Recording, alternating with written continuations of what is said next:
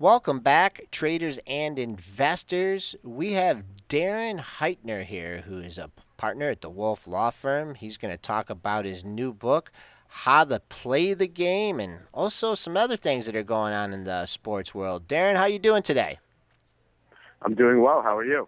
We're doing good here on Benzinga's pre-market prep. So, a lot has been in the news with old Donald Sterling here, and it looks like the NBA is going to get his wish for him to sell the team. And I read your article about hey, maybe to get the most money out of this sale is maybe for him to do an IPO. Could you talk about that a little bit?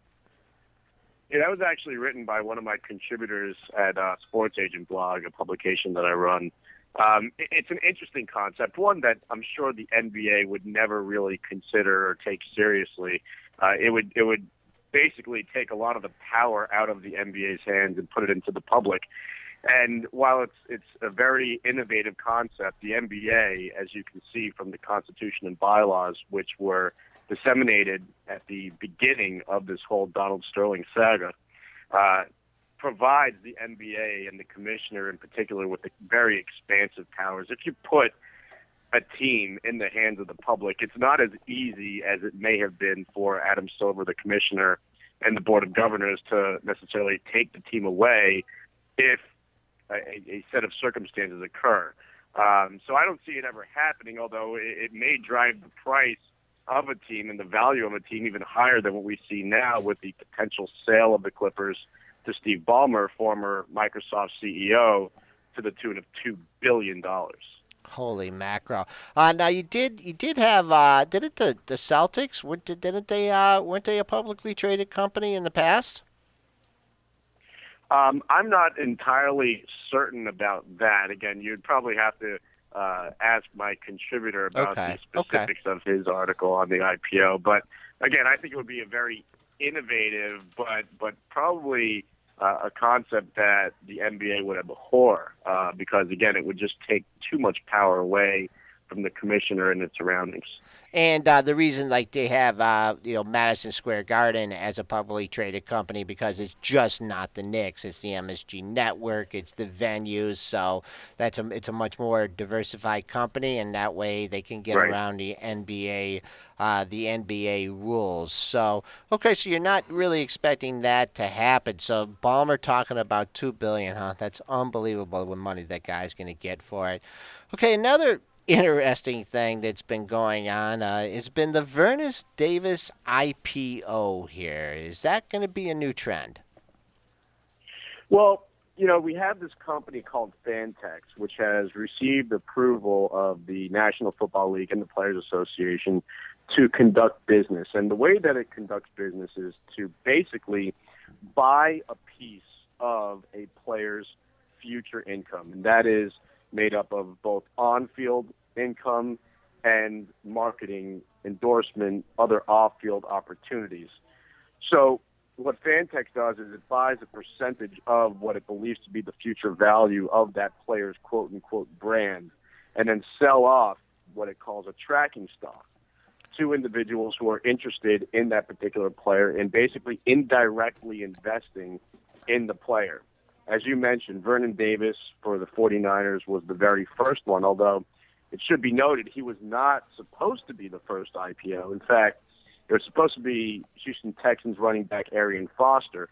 And according to Fantex, there's still plans to have his IPO in the future.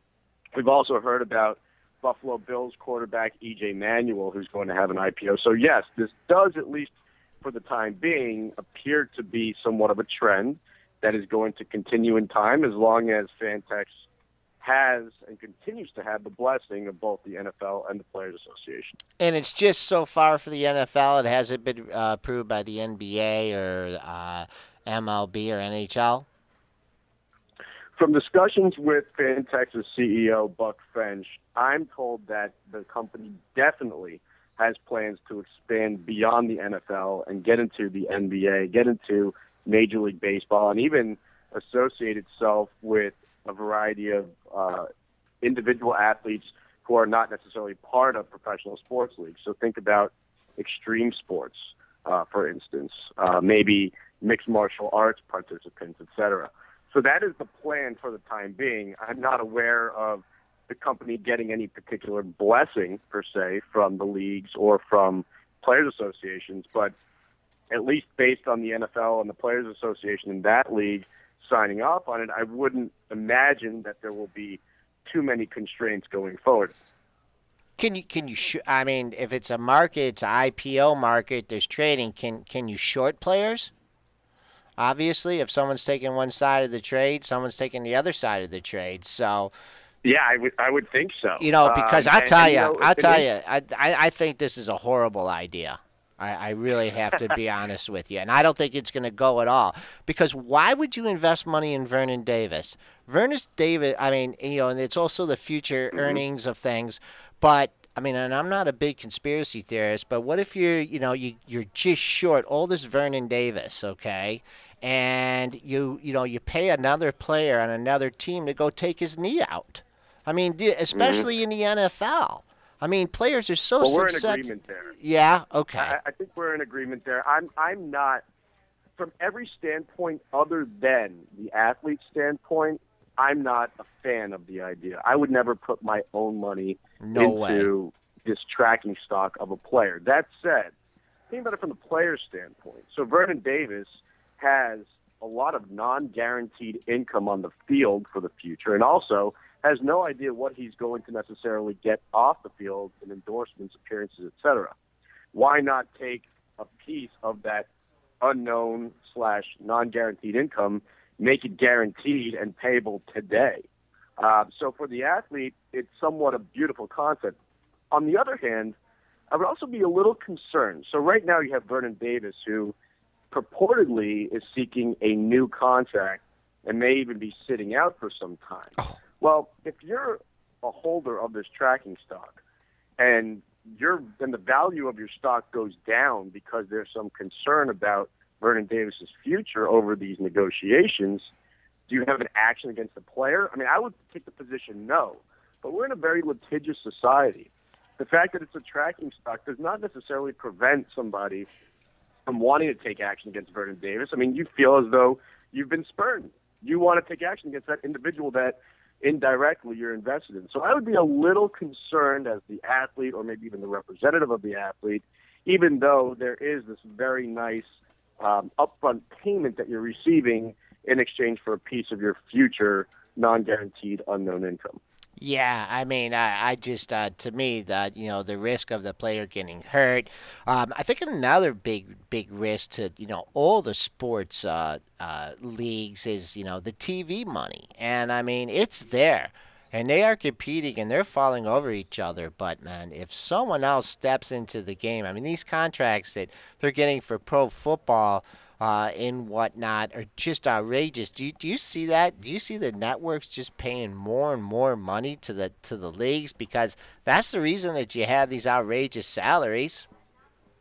Well, that's entirely correct. The large salaries and the expansion of salary caps in the leagues that have those caps, it's a byproduct of mainly it's a byproduct of the expansion of these television deals. They're remarkable, and they're going up year by year. And there are a lot of people that are following this particular trend and wondering if and when, it plateaus. What happens at that point in time, and will the market basically retract? Will there be eventually a decrease in the amount of money that's paid to players? I think what's really interesting, though, is this whole issue of the Los Angeles Clippers. Think about the fact that you have one individual now paying $2 billion for a franchise. So an article that I wrote on Forbes this morning actually looks at some of the reactions from different sports agents. And one of them, which I put at the top of the article, basically says, how do people complain about the salaries that players get after something like this? You have the NFL, where salary caps are basically, for 2014, capped at $133 million per team with a little bit of adjustments here and there. What is Steve Ballmer looking at when he buys the team for such an exorbitant amount of money? One of those things is the renegotiation of a TV deal. Yeah. Not only for his team, but on the national level. Yeah, that's it. That's what it's all tied to. So we've had Darren Heitner on here, partner at Wolf Law Miami, talking about the potential IPO for the Clippers. But hey, you get $2 billion. I don't think that's going to happen. Also, the regulations from the NFL, talking about Fantex and IPOing for players. We share similar views on that. Darren, it's great having you on. It's nice to talk sports, get a little different perspective here on a slow day in the market. Benzinga's pre-market prep. Have a good day. We'd like to have you on again. Thanks so much for having me. Okay. All right. Thank you, Darren Heitner, Wolf Law, Miami.